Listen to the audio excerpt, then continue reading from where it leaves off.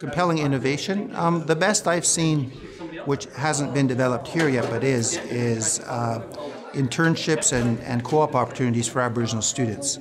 I've worked in other places where they had this as part of programs, and it's really I've seen it have tremendous success. So that's what we're actually bringing to SFU in the year ahead is someone's going to be hired to take the lead at creating co-op opportunities for our Aboriginal students here at the university. And there's lots of great reasons why it is such an innovative program to do that, and because it allows the people who are either First Nations students or people in First Nations programs to get exposure to companies, to potential jobs, things like that. So I've seen it work well in other places, and that's what we're going to be bringing to SFU here in the next little while. Well, again, I'm speaking from my own background and my perspective as an Aboriginal person working at the university with regards to best innovations that could be implemented.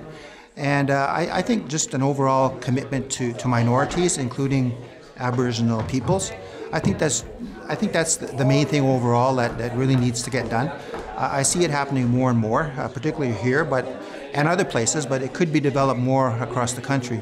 So I'm talking about commitment to programs, to services, to service people, to faculty that are specifically designated towards minorities, and in the case of the work that I do, Aboriginal peoples. I think dedicating resources to these kinds of initiatives are tremendously important as well. So there has to be a commitment on the part of the university to create the funding to support these kinds of things. Otherwise, they'll be slow in coming or will actually never get done. And why I think that these things are so important is because we're creating the leaders of tomorrow.